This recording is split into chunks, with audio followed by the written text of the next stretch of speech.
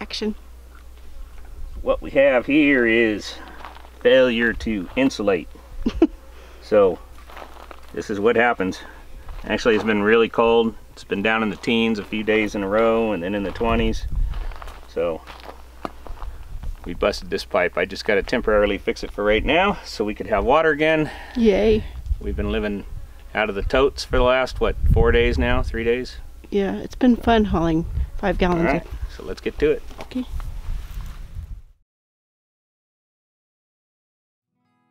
Hey, what's up, YouTube? Well, we just kind of doing this off the cuff. It's been a pretty hard last couple, 2 or 3 weeks here on the homestead, don't you think? Oh yeah. Yes, it has.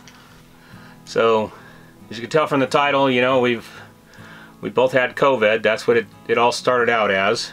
Yeah. We were in the middle of putting a roof up on the house, and we both got pretty sick there. Yeah, I brought it home, unfortunately, from work, and of course, if I get something, he gets something, and you know, but anyways. So, yeah, tested positive for COVID.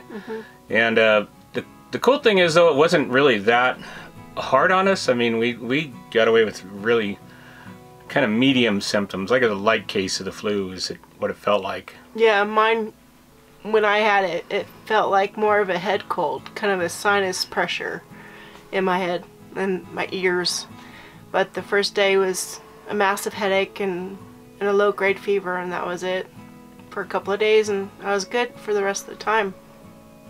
Yeah, I pretty much the same thing, and then I was just extremely like worn out. I had no energy. You know, I'm still trying to go out to the house. We've got so many projects. I really needed to get back on the road. You know, I've been home since November 1st, and here, you know, was coming up on February at the time, and that was my deadline. I had to be out of the house by about February 1st, so we can, you know, we kind of are paying as we go with building the house. So we get some money together, we come home, we work on the house, run low on cash, then we go back out on the road. So anyway, we were both feeling a little bit better. You know, what was the date on that? Oh my gosh, I don't know. The last few weeks, it seems to be a blur. At the end of January, when everything started, I think maybe the 27th of January, I think, because it's February 8th. It was the 27th, yeah. Oh, I was right. So, you know, I had Todd from Building with Todd, or Pew Pew with Todd. He was over here helping me do the roof, and we made pretty good progress for the first day. We got about half of one side of the roof done. Right. And he was going to come back the next non-windy day, but then the COVID happened. But anyway, so on the 27th, which was Thursday, that was about a week and a half ago, we're feeling a little bit better, so we went out for a ride. We called it the COVID ride of, you know, 2022, and we're on our way back home, and I'm just trying to get to the back gate before Jill got there so I could open the back gate for her. So such a gentleman. I'm like 20 yards from the back fence, and I hit a rock, and I don't know, it was only about like that big on my bike, but it caught it in such a way that it swooped the front tire out from under me and then just slammed me down on the ground. And well, I'll insert pictures of what happened here, but I broke both my tib and my fib. Had to go to emergency, and I'm gonna be down now for 7 weeks? No, it's 8 weeks, but then there's also the rehab of the whole thing, so it could be up to about 16 weeks. So yeah, it's been really bad. And then in the middle of all that, and then we started having all the freezing as well out here, and we had some busted pipes. You know, we've been doing pretty good with that, but it seems like it's a common occurrence. No matter how thick I make the insulation on that, we get the busted pipes. So on the house, we're doing it completely different. Everything's going to be underground, nothing above ground unless it's in the house. But yeah, so we just had to wait it out through the freezing temps. We'd had several days in the 19 degrees and then 20s, and it's finally started to warm up enough to where I'm not so worried about it. So we went out there today. But yeah, when it rains and pours on a homestead, it rains and pours. Oh yes.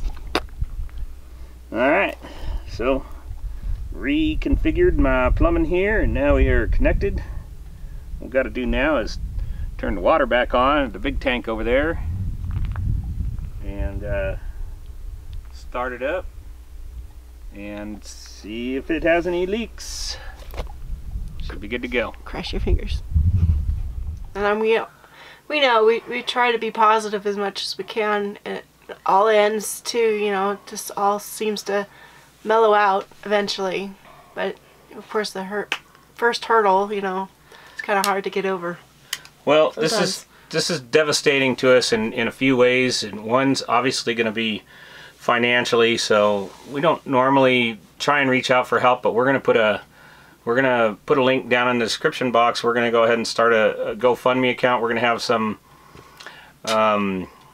have some expenses associated with the break on my leg, my broken ankle, and also I was supposed to be back to work on the 1st of February. So you know, this is really going to get us behind now. I don't know how we're really going to make it through this section, but I know we'll get it figured out. We always do. But you know, if any of you out there feel inclined to help, we sure would appreciate it. Yes, please.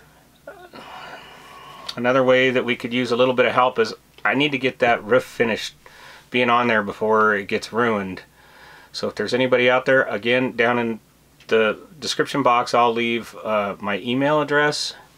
I know Todd from Building with Todd said he would come out and give a hand too. If there's anybody that's willing to come out and get up on the roof and help us put those panels up, I'm not going to be able to get on the roof. All I could do is you know, direct, more or less. So hey, we appreciate you. We love you guys. We thank you for each and every one of your comments and your views. Yes. Yeah. Be safe and be well. Be safe and be well. And watch out. I mean, this is just a reminder of how, you know, you're just one step away from having your own tragedy on your homestead, or, you know, so many things that we take for granted when you live in city life. You know, you're that close to a hospital. You know, we're 15 miles away, but then I had to go 70 miles away to go to an orthopedic surgeon to get my foot looked at. Fortunately, we didn't have to do surgery on it. Thank goodness. I'm glad. But then the water breaks. I mean, who do you call? You got to take care of all that stuff yourself, you know. So we've been living out of buckets of water for about 4 days or so, or something like that. It's been fun. And then the COVID. I think of all the things that had happened, I think the COVID was I was the most scared about. You know, knowing that I had it, because you see all the horror stories, and I'm not saying that those horror stories aren't real. I'm sure they're very much real. We were just fortunate in the way we got it. But you know, I took steps starting 2 years ago when this whole thing first started. I quit smoking 2 years ago. I quit drinking a year ago. And I've been, you know, taking vitamins and, you know, all that sort of stuff, trying to eat a lot better. Just I wanted to give my body every chance that, you know, it could to survive something like that. And, you know, I'm just thankful that's all it was. Same here. All right, folks. Well, we'll keep you updated on what's happening here. And again, let us know down in the description, or send us an email, which will be in the description box if you want to lend a hand. Otherwise, you can go to the GoFundMe account. And one other way you could help us out is just watch the videos and watch the commercials.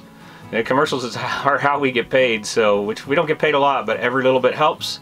So, you know, just go to the bathroom during a commercial break or something. Even if you don't like my video, don't watch it. Go do yard work. Just let my channel run. There you go. All right, y'all. We'll catch you on the next show. See y'all soon. Peace. Peace out. Yeah, the water's finally running. I can finally do some dishes.